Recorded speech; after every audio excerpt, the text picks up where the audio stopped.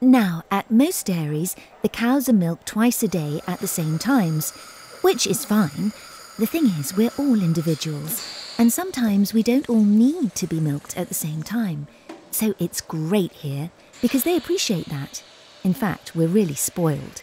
It's we who choose when we're milked. Come with me and watch this. We just saunter over to the automatic milking system whenever we feel the need. And yes, there's even a refreshment stand. Oh, that tickles. Oh, I can't help laughing when they do that.